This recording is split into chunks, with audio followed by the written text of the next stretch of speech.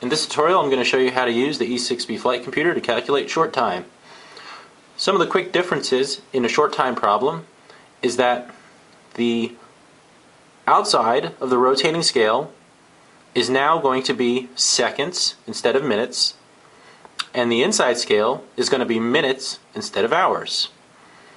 And at the same time, instead of using the pointer on the index, we're going to use the number 36, which represents 3,600 seconds in an hour.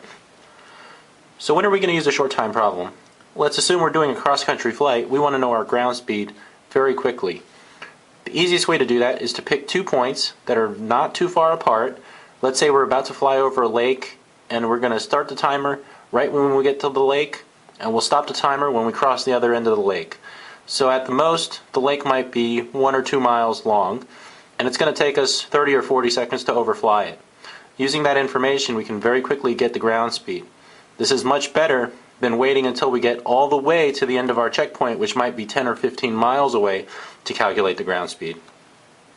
So what we're going to do is we are going to find the distance that we're going to fly.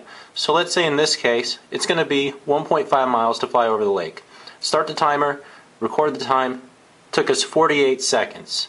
So what we'll do is go to the outside scale, find 1.5 nautical miles, rotate this scale so that it lines up with 48 seconds. All we have to do is look at where the index 36 points to, and we find that our ground speed is 110 knots.